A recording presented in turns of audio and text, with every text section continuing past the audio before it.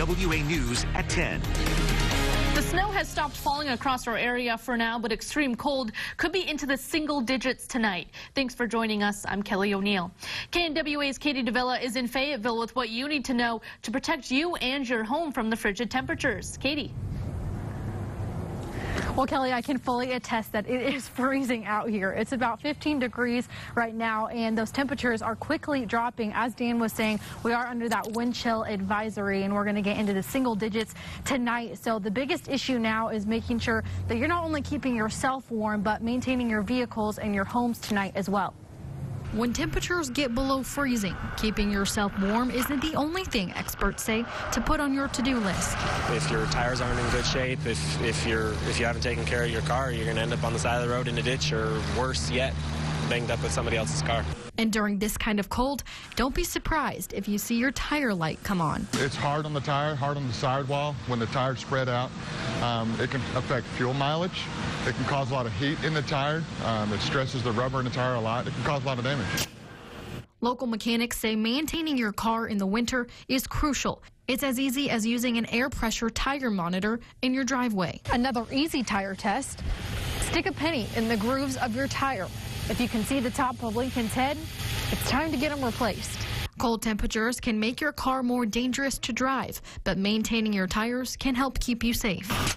Tire pressure can fluctuate anywhere from 8 to 12 to 15 degrees just from summer months to winter months. You know, it's a good idea to check them weekly. Running on underinflated tires can substantially increase tire wear and harden tires, which means they won't be able to grip the roads as well. But safe driving isn't the only thing you should be thinking about. Before you head to bed, do an extra check on your home to keep pipes from freezing. Keep your home 66 degrees or higher, open cabinet doors under the sinks, close open air vents, and leave faucets dripping. When those expand, they usually break. When those break, depending on how big the pipe is, it can make a mess in a hurry. As winter weather around the area continues, you can stay up to date with our NWA Weather Authority app that's available in the App Store and online on Google Play. So stay warm out there tonight, guys.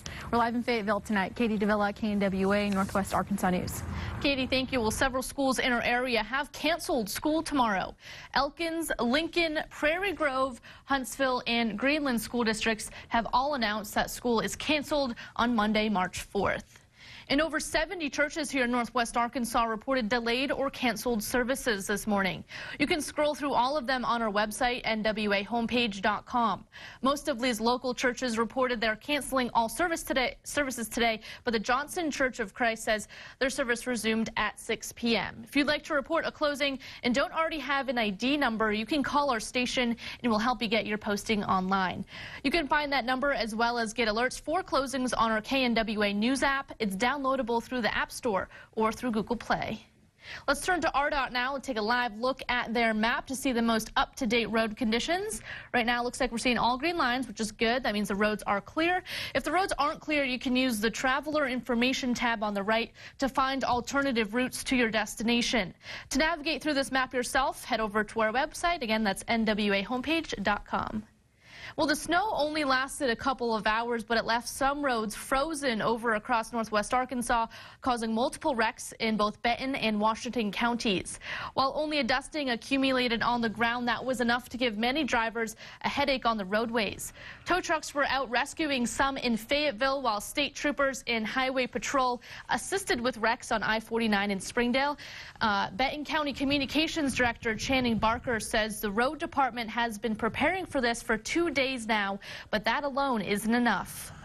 They've been pre-treating on the east, the west, and the central parts of the county, and we have been out and about since about 7 o'clock on Friday morning. We, as drivers, need to take many precautions every morning when we're going out in this kind of winter weather. It's going to get down into the single digits overnight and into tomorrow morning, so any precipitation that's still on the road could freeze over again and cause some slick spots in the morning. When the temperature drops, it can pose a risk for people and your pets as well. It's important with the cold weather that if you have a pet you keep outside, make sure you provide the correct bedding for your animals. According to Arkansas state law, it's a crime when a person knowingly fails to supply an animal with adequate shelter and food. If they do live outside, they need to have a solid enclosure that they can get out of the weather. Don't put blankets in there. Straw is much better because it doesn't stay wet and it keeps them warmer for longer. Another tip is to always have a water bowl available. Sounds pretty simple, but keeping your pets hydrated during the winter helps regulate their body temperature. If you see any animals that need a welfare check, call Animal Control. Around Arkansas, an unforgettable moment in history as thousands marched across the Edmund-Pettus Bridge in Selma, Alabama for the 54th annual Selma Bridge Jubilee Crossing and Bloody Sunday. The Arkansas Martin Luther King Jr. Commission traveled down for the event, and KNWA's Rochelle Turner shows us how the pivotal moment changed the Civil Rights Act. No justice! No peace! Protesting for change and voicing their concerns about voting rights. A simple message to some. I'm walking in the same steps that so many different people have walked in. But something much more meaningful to thousands of people. It will be so glory. I think it's so powerful. Some people lied on the ground of the Edmund-Pettus Bridge in Selma, Alabama. It means that Martin Luther King's message was heard. Not because it was loud, but because it was clear. Packed with thousands of people from across the U.S. commemorating Bloody Sunday, the 1965 Civil Rights March in which protesters were beaten and tear gassed by police. It's important. It's important because this is ground zero for why we get to vote. The rain didn't even stop them. If troops didn't stop them, surely a little bit of water shouldn't stop us. Another step forward in history. 54 years ago, people didn't think this was possible. The Arkansas MLK Commission marching in style. And as another year passes. Now it's possible for black people, white people, orange and purple people to walk together and just be together, living in harmony. All right, well, this March, KNWA is celebrating women with special feature stories, and women in Hollywood are having a moment. Female directors, producers, actors, all standing up to the status quo, taking on commanding roles in an industry that's once ruled by men. Viola Davis is no exception. You can see her each week on the hit show How to Get Away with Murder, and as KNWA's Shannon Hedgie tells us, she might be a big star, but she continues to give back where it all began. From her moving performance in The Help, to her Emmy-winning role in How to Get Away with Murder, to her Oscar-winning performance in Fences, Viola Davis has climbed to the top of the list of Hollywood heavyweights. But before she ever walked the red carpet, she walked the halls of Rhode Island's Central Falls High School. Mimicking his hiccuping. Mimicking his hiccuping. Inside that high school today, her sister, Dr. Dolores Grant, The big black bug. Bled blue blood. Bled blue blood. teaches the students who hope to follow in Viola's footsteps. 6, 5, 4, 3, 2, 1, 6, 5, 4, 3, 2, 1, 6, 5, 4. My sister Viola has given so much of her time, money, any type of opportunity she's been able to expose the children in the city to, as well as parents. She's gone out of her way, above and beyond. Viola's success and regular contributions to her hometown inspired the city to name this street right next to the high school after her 3 years ago. It was during a fundraiser for Central Falls High School back in 2012 that Viola told us giving back is her life's purpose. You know, she came in and spoke to our senior class. Afterwards, we had an opportunity for the students to connect and meet with her, and every single one of those interactions was genuine. Dolores says Viola is constantly checking in on kids in the high school, especially those in the Thespian Society Dolores started, quietly paying for field trips to New York City, even giving her input on students' work. I've had students ask me, Mrs. Grant, can you ask your sister what she thinks of my monologue? And we'll tape it. I send it to my sister, and she gives her feedback. In a city where the poverty rate currently stands at over 30%, Dolores takes pride in the fact that her sister Viola is giving students hope that they, too, can make it big. A great story there. To see more stories celebrating women, head over to our website. There you'll find some web-exclusive stories about women making a difference and topics to empower females. That's nwahomepage.com. An African-American man now controlling a white nationalist group. Hear how it happened and what his plans are for the future. That's coming up. But first, Dan? Kelly, the cold continues to move in and wind chills are already below zero, but there's another system that we've got our eye on that moves in tomorrow morning. Say it ain't snow. We'll have that coming up right after the break. Closed captioning is sponsored by Air Control. It's not the final chapter in the book of life, but rather a new beginning, a second act. Join us Monday, where we'll have your top headlines, including how one local college will host a festival focusing on arts and culture. And your morning commute could be an icy one. Rick Catsby is back with a look at traffic and your week-long forecast. See you Monday.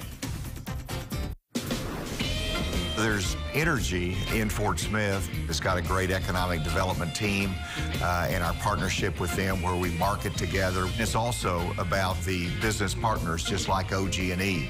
We've recruited and secured over $700 million in new capital investment and 6,000 new jobs. Can you feel that? Can you feel the vibe? Can you feel that wave of positive energy?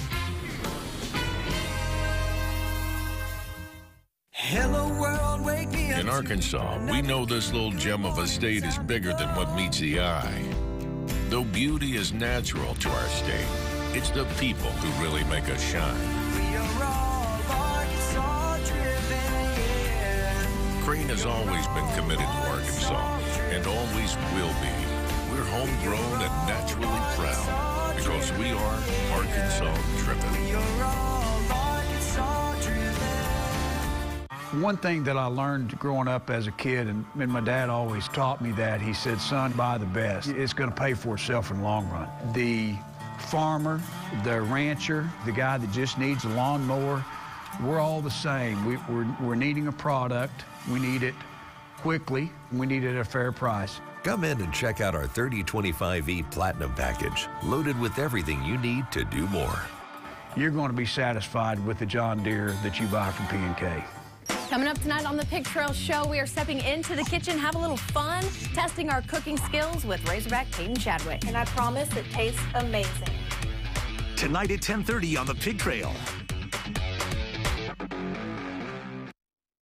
Now, your Weather Authority forecast with Chief Meteorologist Dan Scott. Here's a great example of how fast this snow moved in. Right at sunrise, which obviously wasn't a sunrise. Heavy snow coming down, but as fast as it moved in, boy, did it move out quick as well. And the temperatures continue to drop. That's a big weather story. We'll highlight that. We'll highlight what happened with this system, why it moved in and moved out so fast. And we've got temperatures that are currently in the lower teens, just like the low temperatures as it has fallen below freezing in the river valley as well. So this morning, there was a few things that didn't pan out quite as expected. There was no freezing rain or wintry mix. We knew that would be a quick changeover, but it started as snow and it accumulated pretty quickly. In fact, the roads got a little bit slick. But as we moved throughout the late morning hours, this dry air in the mid-levels came through, cut off the precipitation, and then that was the end of it. So just a little trace here and there, about a ½ inch, I think, at the most. And I appreciate everybody sending in all their photos. They were neat to see, and a lot of people enjoying this snow day, which really wasn't a whole lot of snow. But there's a system that tracked north of us and heavier snow across Missouri. They were more in the path of this storm as it moved to the east. And on the water vapor, boy, you can really see this low. There it is, a giant low, but it was tracking north of us. There's the dry air, that orange-colored air that moved in. That's what cut off the precipitation so fast. So as that low tracked north of us, that meant a less favorable chance for heavy snow potential. But there is a system that's to our northwest. This is what's currently happening. Now, granted, there's high pressure, which is sinking air in place over the area, so this might continue to weaken and fizzle out as it moves in. However, it still is on there, and I think even some flurries might be popping up. So this is what's on there right now, and this is what the model thinks it should look like. There's something missing there. All the snow that has happened. So as this translates southeastward, it's already underdone on the amount of precipitation. And therefore, I think some flurries, maybe even some light snow in southeastern Oklahoma, which looks like a more favorable track, looks pretty likely. So had to adjust the forecast a little bit, and we've got a little 20 and 30% in there for the early morning hours just for the potential for some light snow. Our current temperatures are in the lower teens. It is cold. We are close to single digits already. 12 in Rogers, 15 in Fayetteville, below freezing, well below freezing in the River Valley, with no winter weather that occurred at all there. Temperatures are just too warm. 14 in Tulsa, and we've got that biting northerly wind. Now, the wind chills with those northerly winds around 10 to 15 miles an hour, 1 below 0 in Bentonville, 12 in Fort Smith. There's the wind chill advisory. Goes from midnight tonight, which should be already in effect because it's pretty cold, but it gets even colder after midnight, and it lasts until about 9 o'clock in the morning. And another weather story that you'll hear about tomorrow, a deadly tornado day, unfortunately. Very, very devastating. Teens of fatalities that's happened. So it's not just in the single digits. Very, very dangerous and scary scene in Georgia and Alabama. Future Track overnight tonight shows that little light snow that drifts in, potentially happening. Temperatures falling to single digits and hitting the mid-20s during the afternoon. And when we look at the wind chills, you're going to see that we are going to get cold below 0. And then finally, the last thing that we're going to show you is this light snow that could move in. The Future Track is showing perhaps a little bit of a dusting tomorrow morning when you wake up and go, wait, I thought that snow was over. Well, that's the system that's coming in, Kelly. So we've got Tuesday, some sunshine. Look at the warming trend as we move in. In fact, I put a mild on Thursday as we're in the 50s. Some good news. Then we'll get into the mid-60s on Saturday. And I'm not going to say this just quite yet, but we'll watch Saturday because the potential is there for stronger storms. It's kind of like that roller coaster, just. 65, though. I can do that. Yeah, we can. Hopefully it doesn't come with strong storms, so we'll watch it. All right, thanks, Dan. Well, coming up in sports, find out what's ahead on our 30-minute Pig Trail show. That includes the talk whether to put Nolan Richardson's name on the court at Bud Walton Arena. Your Pig Trail Nation report coming up next. England Dental. Quality dentistry with compassion and care. Call us today. Pediatrician and active mom, Virginia McCord, new glasses and contacts were not an option for her lifestyle. That's why she chose LASIK from McDonald Eye Associates. After LASIK, I can really just focus on my family, my patients, my activities, and don't really have to worry about my vision anymore. I trust all my physician colleagues and their opinion. They put their trust in Dr. Betts, and I did too, and I'm really glad I did. If you're tired of glasses and contacts, you can schedule your free evaluation with McDonald Eye Associates today. Ways to lose stubborn belly fat. Metal vibration therapy.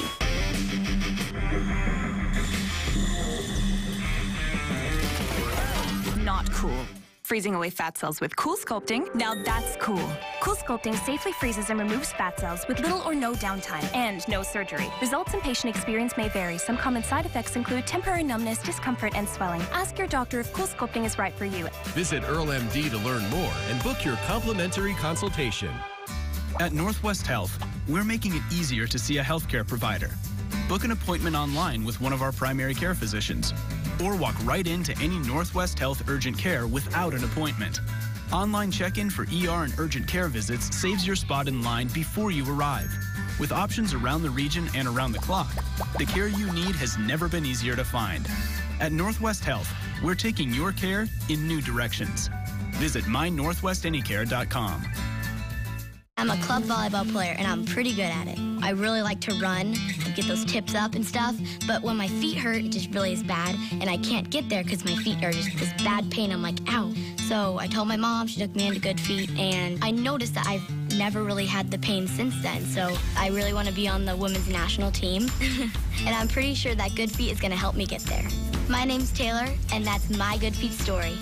See for yourself with a free personalized arch support fitting at the Good Feet store. Now, from Fayetteville, high on the hill, this is your Pig Trail Nation report. Sponsored by Crane Automotive Team. Hey, what's up? Razorbacks had to go down to the wire to snap a 6-game losing streak, but they get it done. 74-73 at home against Ole Miss. Arkansas beats the team that lost to 84-67 in Oxford back in January. The Hogs get 22 from Mason Jones, who finished 7 of 10 from the floor, hitting 6 threes. Jalen Harris with the game winner. Kevin McPherson will join us to look back at Saturday's game, and he will bring us the latest in recruiting. We're celebrating the 1994 Razorbacks as well. Coached by Nolan Richardson. Should the Hogs name the court at Bud Walton Arena after Nolan? We'll discuss with our senior analyst analyst Mike Irwin. Women's hoops closing the regular season at College Station, plus Arkansas baseball staying at home this week after putting the finishing touches on a sweep over Stony Brook. Hear from Dave Van Horn, and we'll tell you who the Hogs face next at Baum Walker Stadium. Arkansas native 2020 running back John Oliver in studio with our recruiting insider Otis Kirk. Off the track, Alyssa Orange catching up with Peyton Chadwick and the latest from former Razorbacks at the NFL Combine. It's all coming up. All right, thanks, Drew. Looking forward to it. Well, a black man now in charge of a white nationalist group. Hear his intentions. That's coming up next on KNWA News at 10.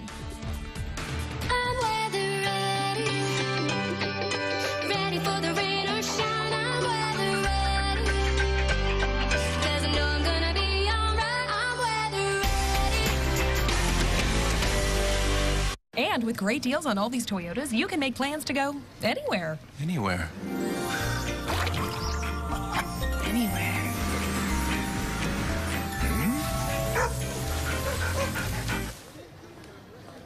Woo. Hello?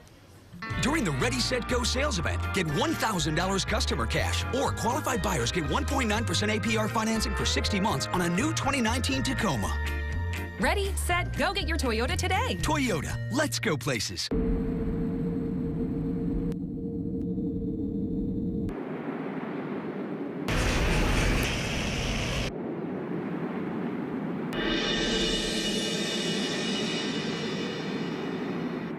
Coming up tonight on the Pig Trail Show, we are stepping into the kitchen, have a little fun, testing our cooking skills with Razorback Peyton Chadwick. And I promise it tastes amazing. Tonight at 10:30 on the Pig Trail. Dr. Earl is one of the elite 4% of U.S. physicians certified in three-dimensional high-definition liposculpture. Dr. Earl offers the most comprehensive body contouring practice in Northwest Arkansas, minimally invasive and minimal downtime. Vaser Lipo gives a three-dimensional high-definition result. Dr. Earl's unique Cool Sculpting protocols use two Cool Sculpting machines to give superior results. Come see why Dr. Earl has won Best Body Contouring in Northwest Arkansas 2 years in a row. You're watching KNWA News at 10. A black man has taken control of a white nationalist group, leaving even the Southern Poverty Law Center perplexed. As Meredith Wood reports, his motivation is far from that of the group's former leaders and its members. One of the nation's largest white supremacist groups has a new and unlikely leader. I'm black? Oh, yeah, you're right. Reverend James Hart Stern, a black civil rights activist and the new president of the National Socialist Movement. His intention, to shut it down. I said, give it to me. I said, by you giving it to me, I'm going to do it like a book or a movie. Shelf it. I said, at least you know if I have it, no one's going to ever use it again. In 2017, a rally organized by the NSM and other white nationalist groups turned deadly in Charlottesville, Virginia. A federal lawsuit filed by people injured in the rally claims the groups and their leaders conspired to commit violence, intimidate, and harass residents of the city. NSM's leader at the time, Jeff Shope, denied the allegations. But Stern said Shope was concerned about being held responsible for the group's alleged actions, and that after several conversations, Shope agreed in February to sign the organization over to him. I asked the court yesterday to file liable charges against the whole lawsuit. In other words, the National Social Movement is claiming guilt to everything that ever happened. But in a letter to members on March 1st, Shope maintained the NSM's innocence and accused Stern of deceiving him when he appointed him as the group's new leader. All right, stay with us. Chief Meteorologist Dan Scoff has a final check of your forecast after the break. Stick with us.